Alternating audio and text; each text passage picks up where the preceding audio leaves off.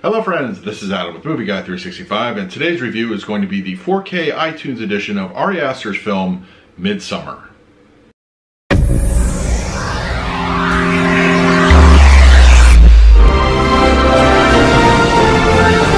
If you're new to the channel, please hit the like button, subscribe, hit that bell notification. I put out videos every single day. You can also find me over Twitter and Instagram at Movie Guy 365, as well as over at the Disney Magic Hour podcast. I will leave a link for that in the description.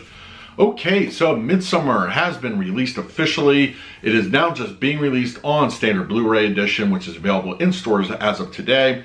But a couple of weeks ago, the 4K edition, which is only available on iTunes, was launched. And I wanted to do a quick review of it, my thoughts on the theatrical versus the director's cut, and if the 4K version is actually worth buying as opposed to just your standard Blu Ray.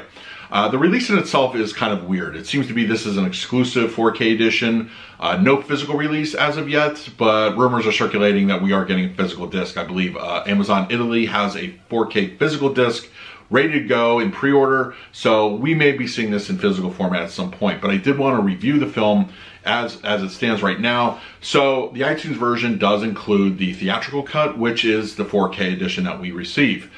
The extended edition, which is also included in the extras, is your standard HD. So my thoughts on both versions of the film are, I saw this once in the theater, and I once again watched it entirely in 4K, the theatrical cut, and then the director's cut. A lot of time basically reviewing the film.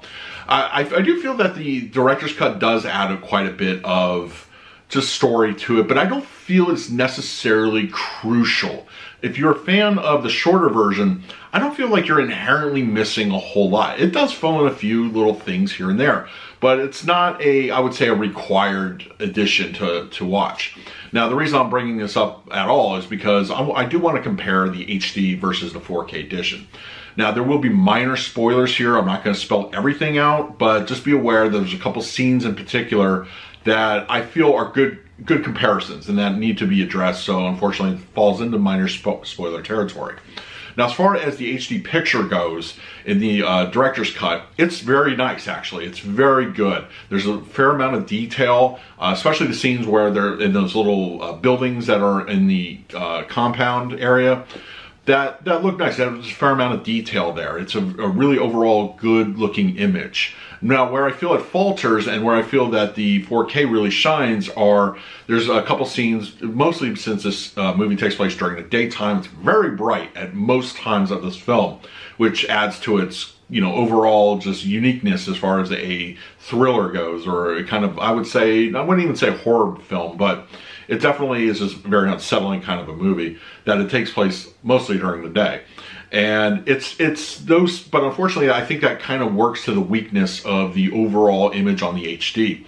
Now, the scenes I'm talking about in particular are just your general outdoor scenes because everybody's wearing white. So the white robes and mixed in with the daytime, I feel gets overly saturated and it just kind of washes out in the general HD version. Now, things like nature or other scenery for the most part look great, but anytime that those robes are being worn by pretty much everybody throughout the movie, you notice it. And not so more, I mean, really the biggest, I wouldn't say offender, but the biggest example of this is the scene at the cliffs where the two elders kind of jump.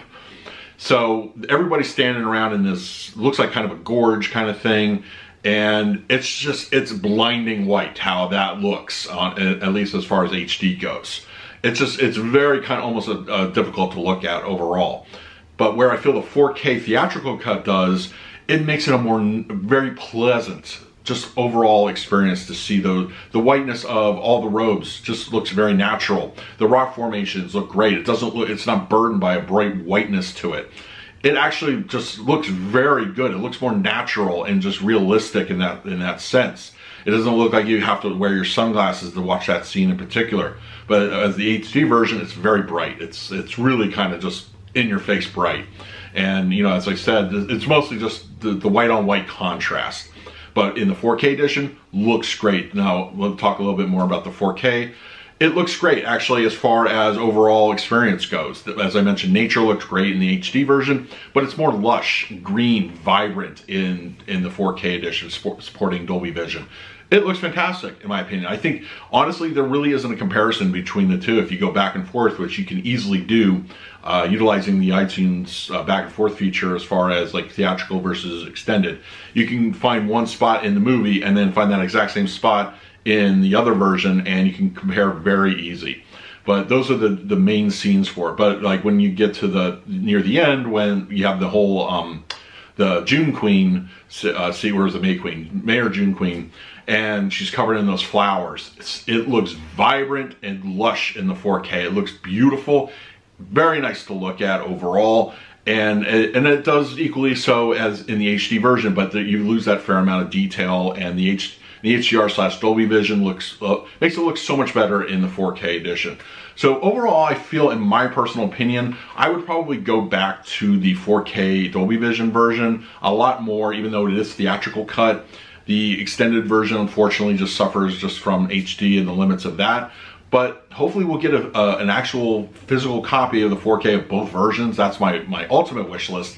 That way you have your cake and eat it too. But if you're interested in this movie in 4K and you don't want to wait for a physical copy, I would recommend getting it in the iTunes version. It actually really looks good. Dolby Vision is fantastic looking. And also audio-wise, we're given a very nice Dolby Atmos track. And that is a powering track in of itself. The Atmos is very active. It's not an aggressive track, except when it comes into those musical scores and cues.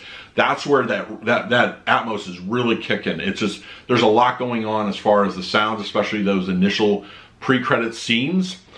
That will blow out your speakers in a sense, because it's a very, and I think it's supposed to instill that dread, that just powerfulness of what's happening or what's about to happen as far as the movie goes.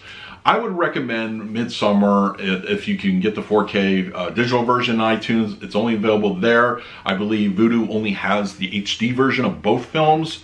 So if you can, I would recommend checking it out, especially if you're a fan of the film, or possibly wait for a physical release. As I mentioned, Amazon Italy does have this for pre-order, so hopefully we'll get some form of physical release. But I think the 4K is absolutely worth it alone.